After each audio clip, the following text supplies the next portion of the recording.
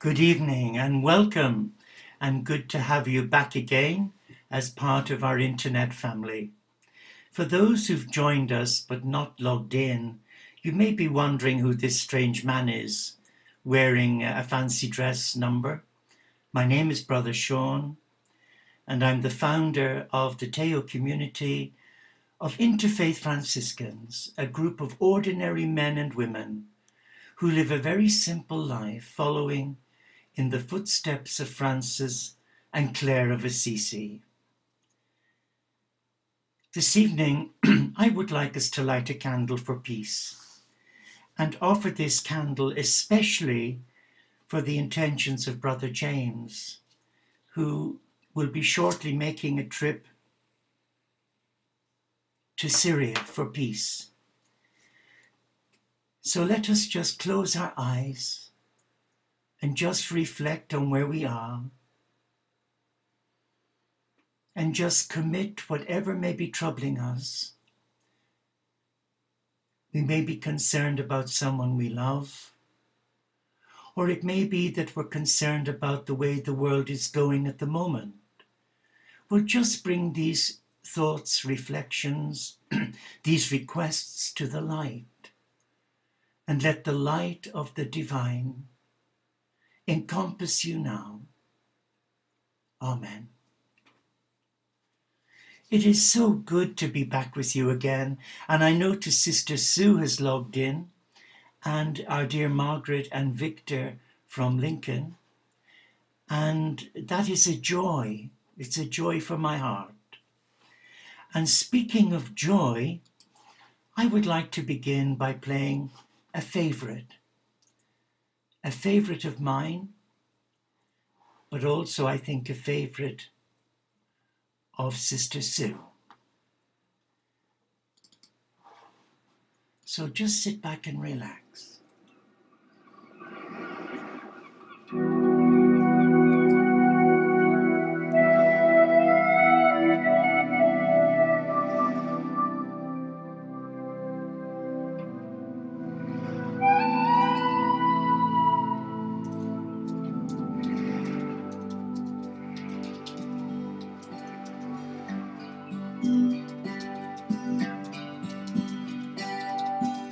Moon on a canvas sea, such a beautiful sight, lost on a stardust trail, on a mystical night. Wash of a million waves calling to me. Deep in my soul I can hear the sound of the ocean, far from the noise of man, free from its hold. We took our dreams and ran, we were scattered like gold, softer than silken feet, through a night like a prayer, taking our hearts to meet the sound of the ocean. Golden moon, silent friend, right along. Just like me, he can see the beauty in your song. Strung like a million pearls, stars in the sky, dance as the seabirds call their lonely lullaby. Heaven is there to touch if your heart is clear. I've come to love so much the sound of the ocean.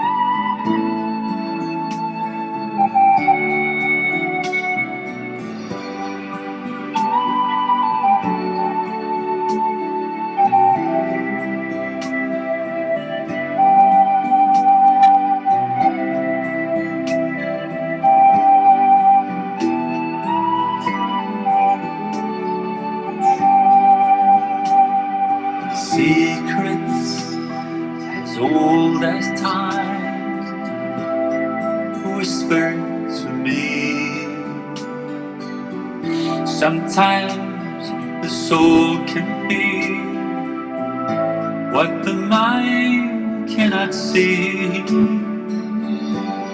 Heaven is there to touch if your heart is clear. I've come to love so much the sound of the ocean, the sound of the ocean.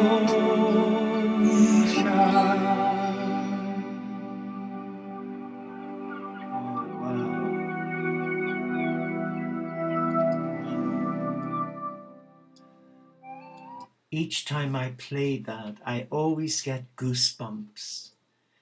Not many records today do that, but this particular artist really does resonate with my heart. So anyway, enough about daydreaming.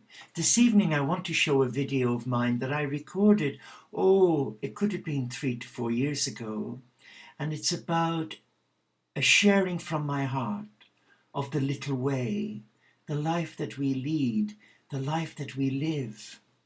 It's not dogmatic, it's not over the top, it's a life of simplicity, rooted very much in the teachings of Francis, but underpinned by another amazing Catholic saint called the Little Flower, or Teresa of Lisieux, because a lot of her teachings resonate with Francis and Claire. And Teresa, as you know, she died at a very early age. I think it was 24, of tuberculosis. And she lived a very simple life as an enclosed Carmelite nun in Lisieux in France with her 4 other sisters. So let us now just spend a moment just to be still. Just to be still in the presence of love. We live in a world today where people say, "Oh, I love you." But a lot of the love that they're loving and sharing isn't the love that is a selfless, reverent, respectful love. Often it is a controlling love, an abusive love, or it has a secret hidden agenda. The love that God shares with you and me is a selfless love. The divine doesn't love you or me any more or less, but loves us equally. Be we a hellraiser, a drug baron, someone like Hitler or Stalin. God loves each of their children with the same love as you and I, or even the nuns and the monks and the great men and women who made it to the altar of sainthood in the Catholic Church. As for me, I don't profess to be any of those things except myself, and just try and live a good life, an uncomplicated life, and try and manage the process of growing older with some common sense. But the journey has many blessings and it has many tests. But the greatest test in my journey is me. I always seem to put the odd obstacle in my way. I guess sometimes I go back into my head when really I should stay in my heart. But I want to read to you, if I may, a reflection for today, for the 13th of January. And it's about Christ's baptism and mine. Jesus also had been baptized, and the Holy Spirit descended upon him. There is a difference between Christ's baptism and mine. Through his baptism, Jesus Christ, God's beloved Son, was identified and introduced to his human and divine ministry among us sinful beings. My baptism made me God's child. God's baptism made you God's child, reclaimed me from sin's bondage, and restored all of us to God's eternal kingdom. My baptism in some respects was also similar to that of Christ. It was that event in which I was commissioned like you and empowered to be God's servant. I was made to be God's child at baptism, and the Holy Spirit entered our lives at our baptism. As God's work in and through Christ began with his baptism, so my baptism, like yours, unites me with the saving presence of Christ and initiates the work of God and Christ in and through me as well as through you. At the baptism of Christ,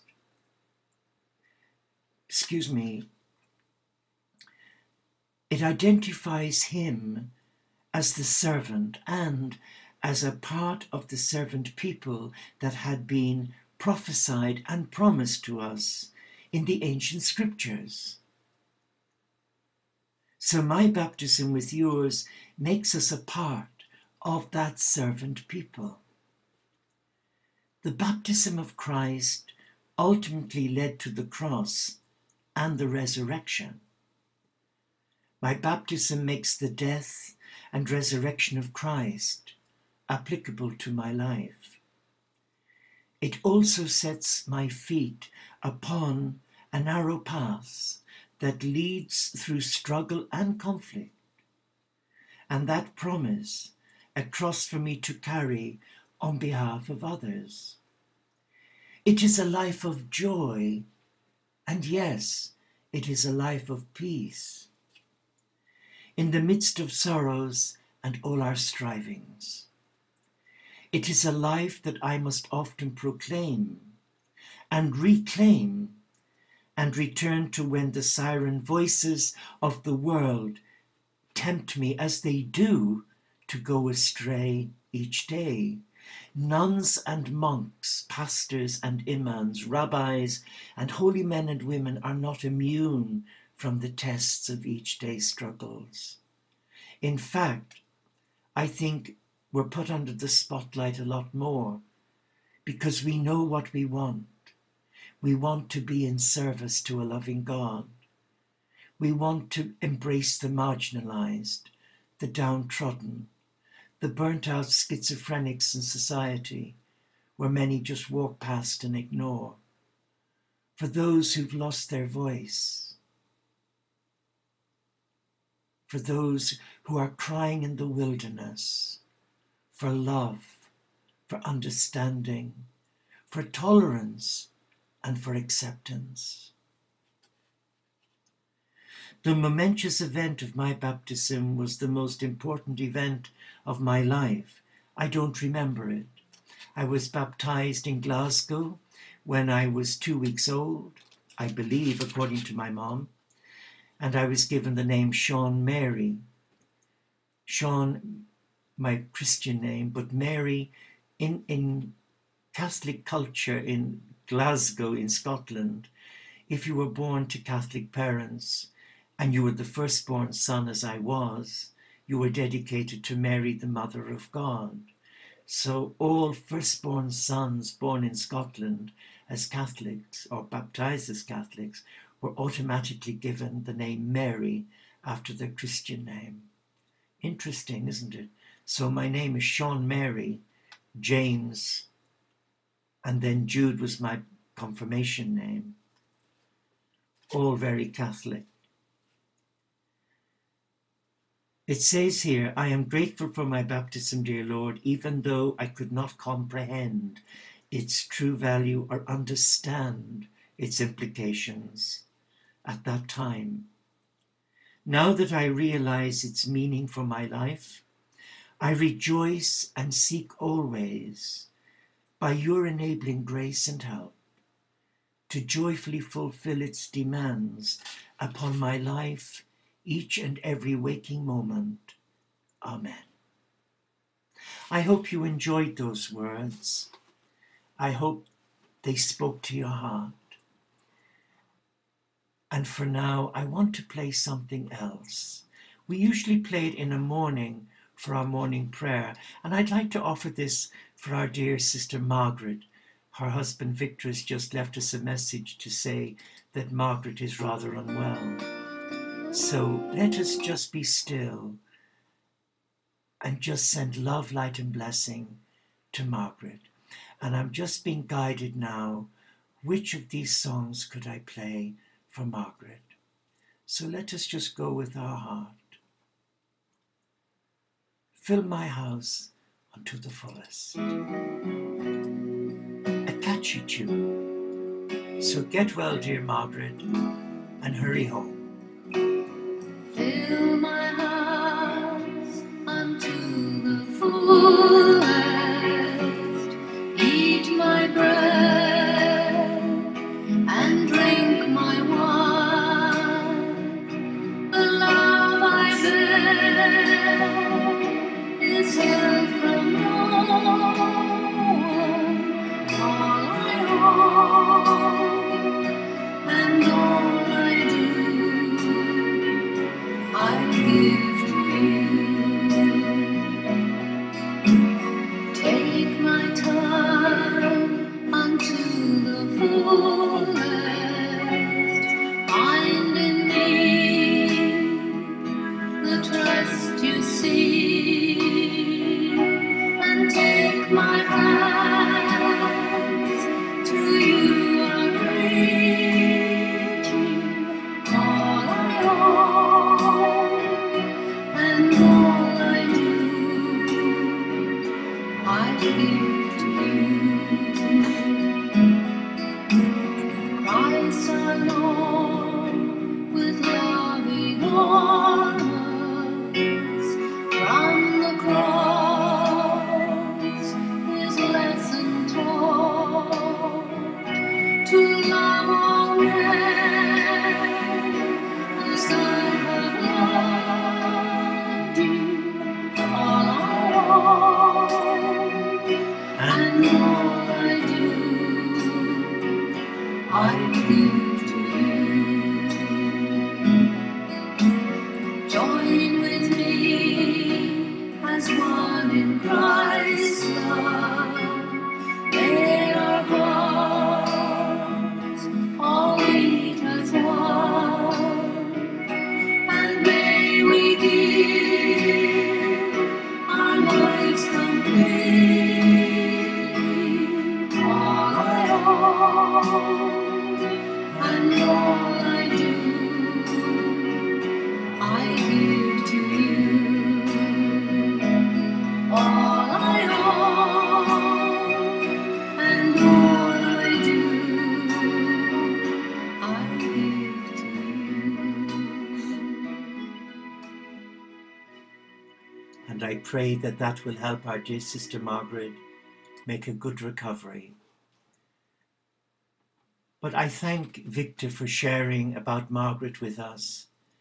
And maybe that's what I should do now, is to not go ahead and do what I had planned to do, to read something for you, but to just be still and invite you to join us in the stillness and send love, light and blessing to Margaret, to Victor who's caring for her, and to all those who are struggling at this hour, who may be unwell, who may be alone and have no one to care for them. So let us just do a short meditation, short and sweet, and let us bring in the cosmic Christ, the cosmic Christ, the physician of our soul. I invite you to be still, whether you're lying down, sitting down, or standing up. I invite you to ground yourself, to feel the love of Mother Earth below your feet. And as you breathe in the love of the universe. And in your out-breath, release any weariness, tiredness, unwellness, maybe anxiety, maybe stress. Just release it in your out-breath to Father, Mother, God. And relax now. Just relax.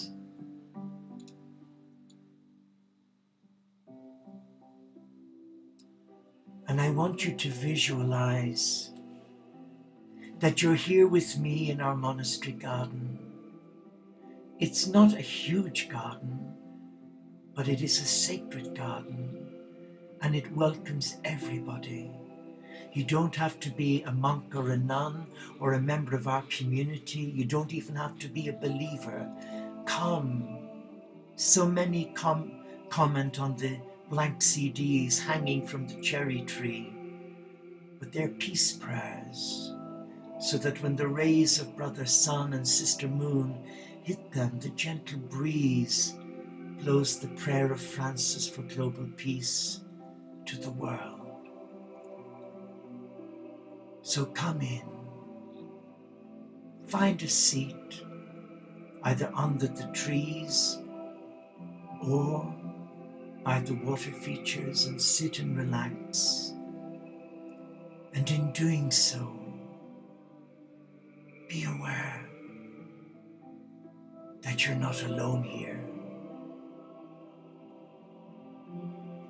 that the Christ is here. And as you sit looking down the garden towards the main entrance of the house, you see a mist, a lovely clear mist, coming from the front door down the pathway to you. And that gentle mist envelops you, and you're cocooned in warmth, love, even joy. And with every breath you breathe in, you are breathing in the love of the Christ for you.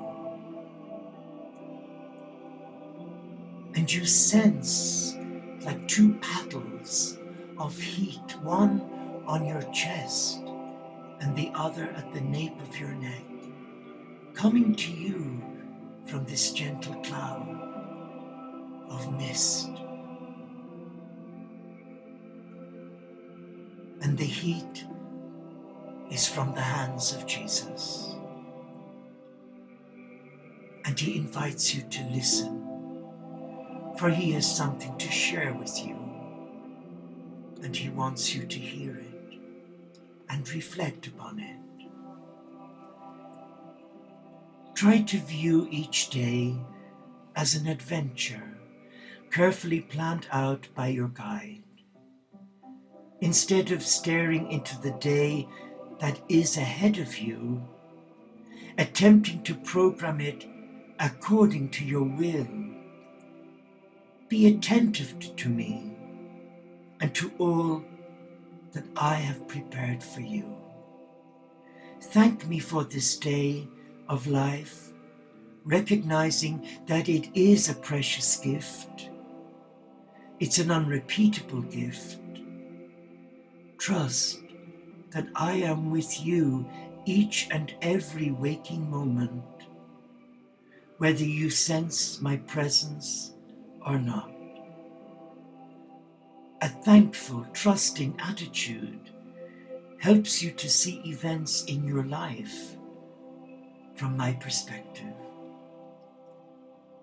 A life lived close to me will never be dull or predictable. Expect each new day to be full of surprises, joys, and blessings. Resist your tendency to search for the easiest route through the day. Be willing to follow wherever I lead. No matter how steep or treacherous the path before you, the safest place is to be by my side. Thank you, Lord, for those words for each one of us, for they were divinely guided in the knowledge that we know that one of our internet family has been struggling and has been unwell. And I pray those words will mean something. Be still. Be still in the presence of love. Never be afraid of that love. And to know that you are in love and that you are loved by a selfless God must mean something to you. Just open your heart and allow the light of that love reawaken your heart to the I am presence of all that is. We take a deep breath and we breathe in that healing touch of Christ. And in our out breaths, we say, thank you, Lord. Thank you, Lord, for touching me despite my many failings, despite the times when I've walked away, the times when I knew better than you. But I thank you for always bringing me back to my heart. And though I may not always appreciate the stern discipline, in the end I am thankful. For our need of you is greater than maybe yours of us. But you are a God of love. And I can testify to that from my own life's journey,